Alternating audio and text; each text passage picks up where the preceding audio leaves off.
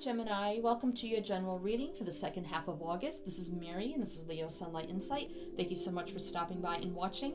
If you're new, welcome, welcome. If you're returning, thank you so much for coming back. Please do check the description box below for any and all information is down there. Personal reading information, social media links, decks I'm using, tons of stuff there, so please do go check that out. Before we get started, just a quick shout out to all my new subscribers. Thank you, thank you, thank you. Those who reached out for personal readings, thank you so much.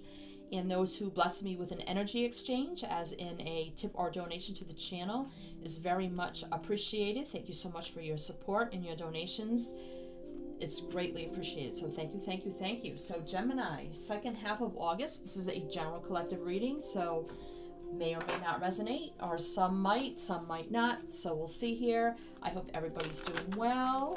And we're almost done summer, so hang in there. What, about another month? So okay, so Gemini, we could get, this is a zodiac oracle, so we could get a sign, element, or planet energy, and we'll see how that plays into your general reading for the second half of August. And if you don't resonate with whatever comes out here, that's totally fine.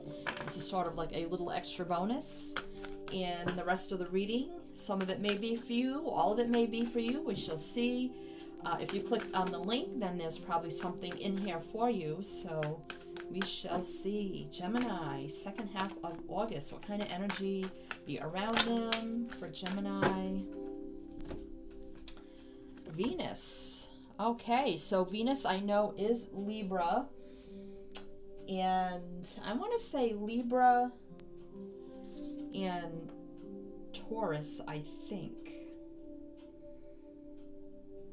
I want to say Libra and Taurus, I think. So, you know, and Venus is the planet of love, but this is a general reading, so this could have to do with self-love and self-worth, having a newfound love and appreciation for people, places, and things around you, or it could be love fulfillment in some other way. Maybe it is a relationship, a new relationship, or something like that. I don't know.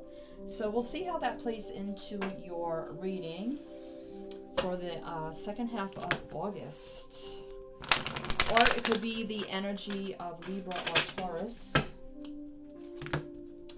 Okay, so let's see. For Gemini, second half of August. What's going on? All right. Can we get an overall energy for Gemini? Second half of August, Spirit, please. One card for Gemini. Second half of August. What's going on with them? What is the overall energy like for Gemini, Spirit, please? Thank you so much. And I'm feeling that one. Okay, so we have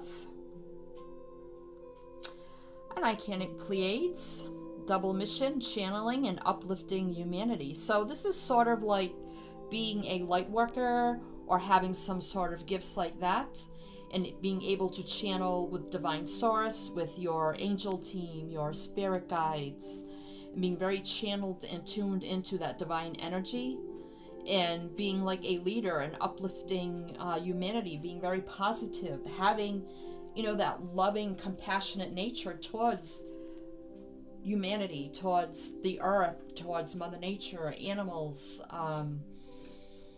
that in general. So, wow, being in that energy, Gemini.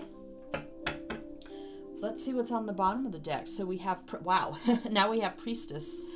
How are you being called to step up and lead? So, and this definitely kind of reminds me of the High Priestess, which is Libra, I think. No. Well, no, High Priestess would be Cancer or Pisces, but are you aware of your gifts, of your ability? Maybe you need to look into that, because this is asking you, how are you being called to step up and lead? So, we had no under here, so I don't know what that means.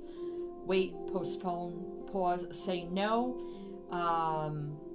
If there's a question on your mind or something bothering you, And if it has nothing to do with this reading, I would say the answer is no. That could be just a little separate message here for some of you. If you're worried about these gifts, or if you should, maybe, you know, if you should wait or postpone and coming forward and lead and like tuning into your gifts, maybe like being a healer or doing something here, it's probably telling you, I think, like not to wait, you know, because this is asking you, how are you being called up to step and lead?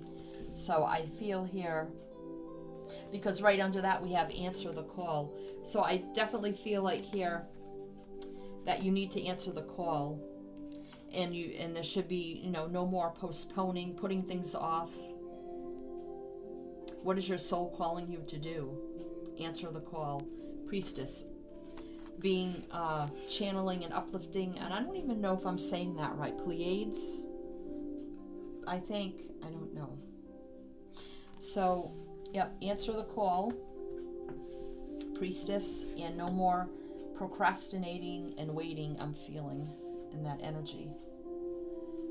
If you're feeling called to do this in some way, shape, or form, I think it's really telling you here to start answering that call.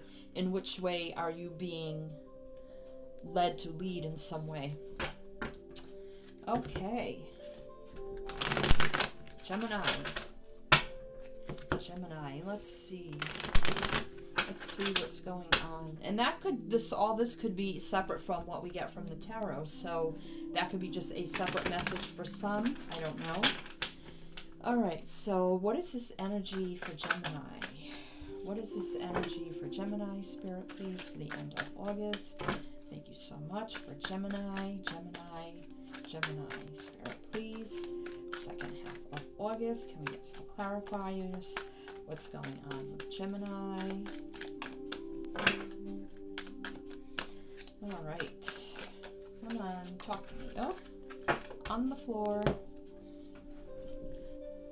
Okay. So we have strength. And this is Leo energy, but it doesn't have to be. So I think you have very strong intuition, very strong abilities, very strong connection to source here, and being able to channel and things like that.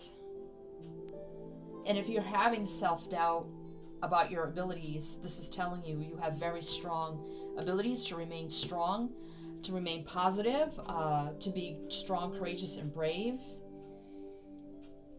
All right, so let's see what other energies. So we have the Five of Cups, wow, and the High Priestess. So this just clarifies everything here with the High Priestess. And this is Cancer or Pisces. So strength is Leo, Cancer, Pisces here. So you could have heavy water in your chart also.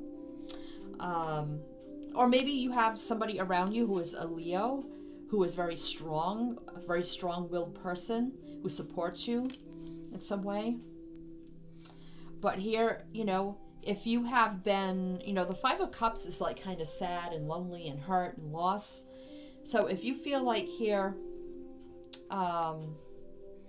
see what the messages I'm getting with that. You definitely have some sort of High Priestess intuition capabilities here in some way, channeling. You could even be medium or something like that. And maybe, you know, you've known this, but you've always kind of ignored it. And it made you feel like deep down, like very sad and like depressed. Because the High Priestess knows a lot. She's divinely connected, but she does not say a lot or speak of her secrets and her capabilities. So maybe, you know, not living in this truth here, you've been very sad and disillusioned to not being able to speak about your true gifts here. Maybe you've always kept them hidden because... All right, well, we had something under there I thought would be relevant, but I don't think it is. So, all right, so let's see what your actual situation is here. So now we have Temperance. Wow, we have the Four of Cups, exactly. And I was just thinking of the Four of Cups, and here it is, and the Fool.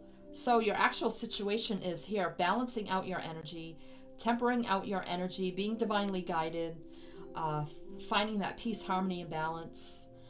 healing energy. So, you know, tempering out your energy, balancing out your energy, healing. Four of Cups. So whatever, you know, and this is being very blah, like feeling very, very like discontent, disenchanted, unhappy, you know, unhappy, sad, but I don't know, it's just, you know, you're not like overly happy, but you're not overly sad either. You just, I call it my blah card, but I feel like here, and that's right in the center of your spread.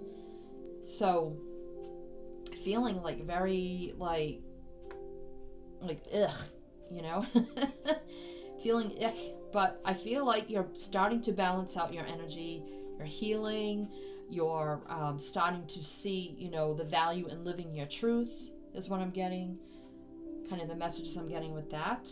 And this may not be for everybody, so, but then you have the Fool. So here is Aquarius energy. So here is starting over at zero, resetting yourself, you know, finding all your peace, balance, and harmony energy, healing your energy, coming out of this Four of Cups energy, and now ready to reset, restart at zero, taking a leap of faith, jumping right in here, because you're feeling called to uplift humanity in some sort of way, to share your gifts, your knowledge, your abilities in some way, whatever they are for you, whether it is a healer, a tarot reader, or a medium, or something like that. And no more procrastination and waiting and being in this blah energy.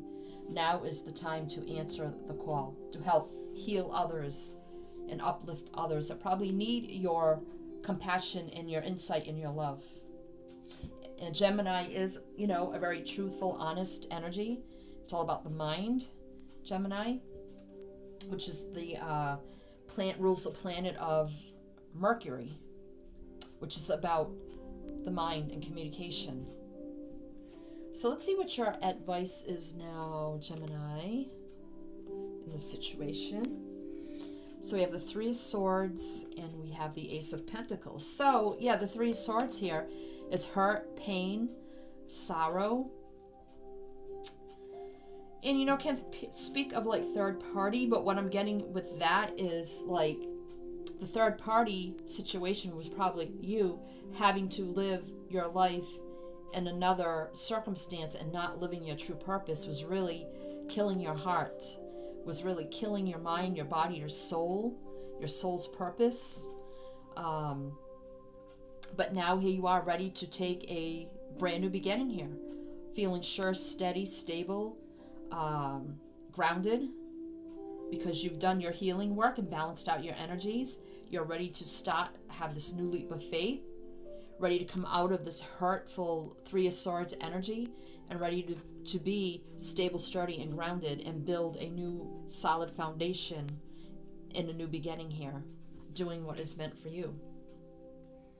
And the Pentacles are all about growth, expansion, wealth, abundance.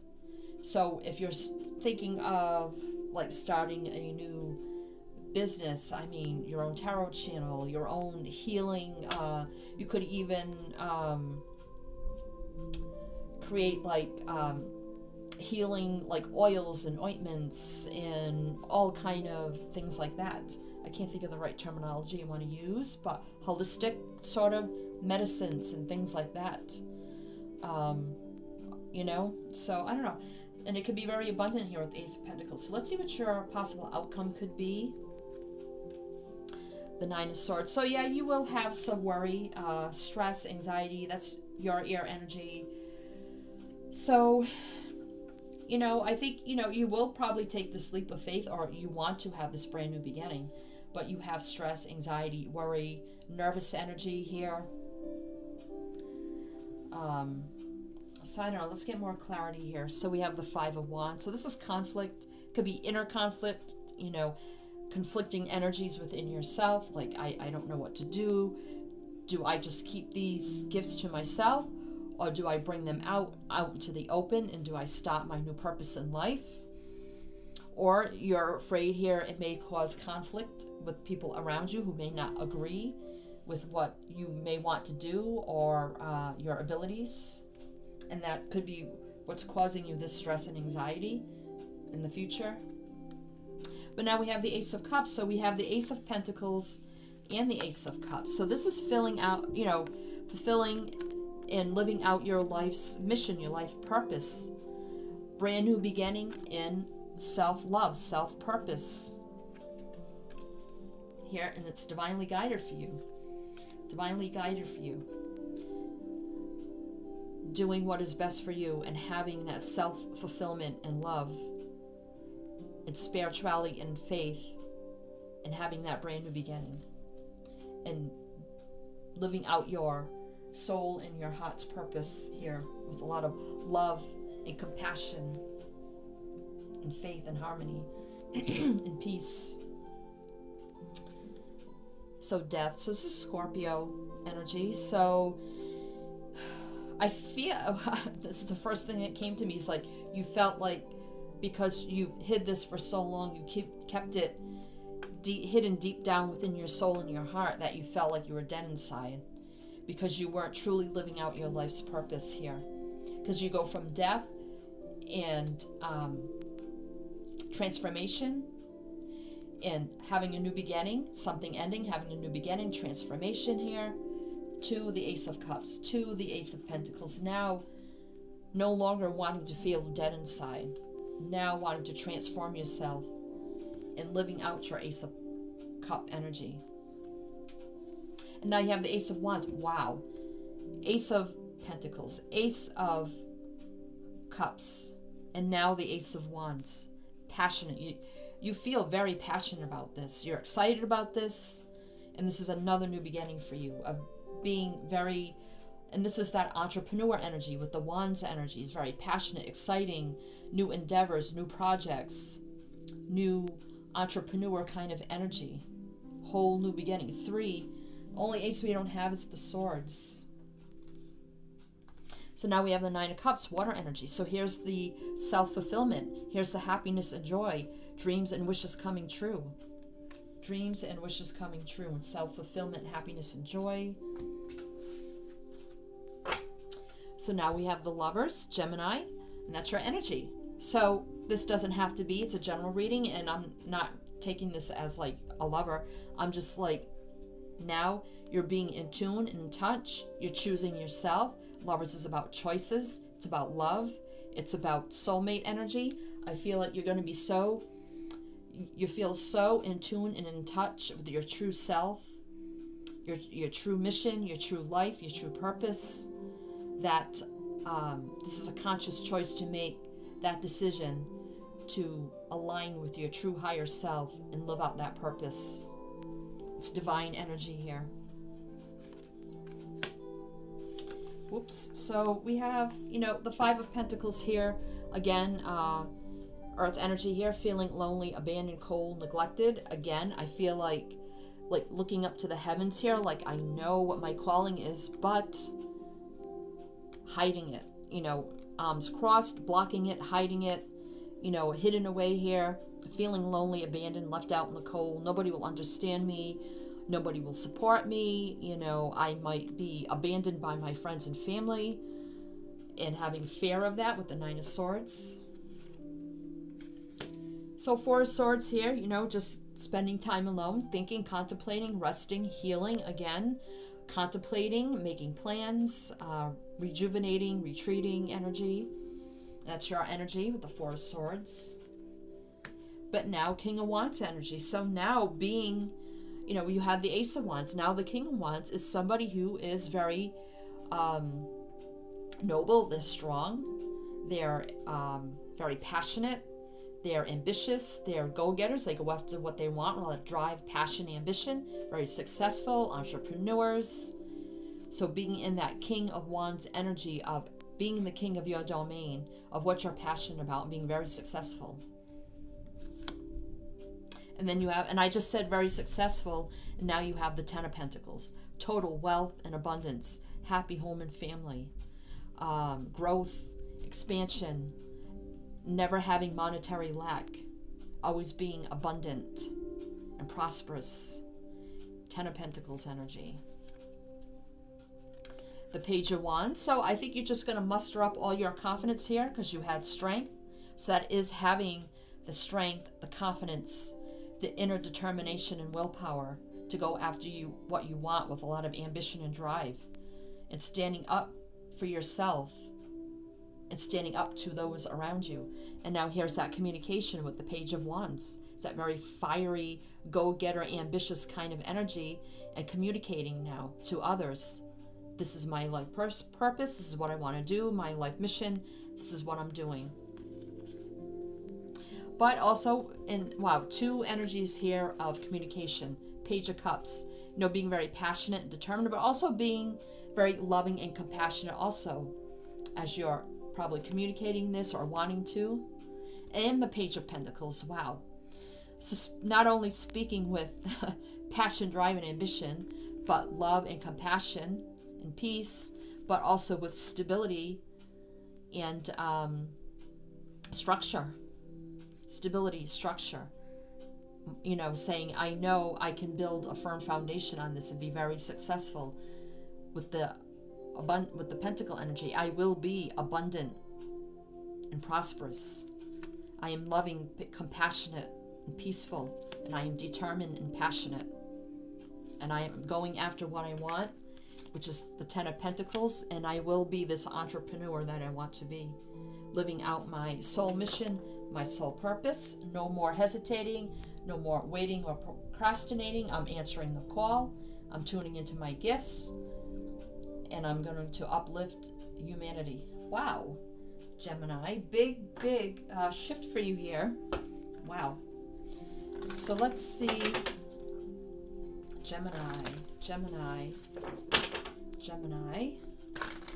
second half of August,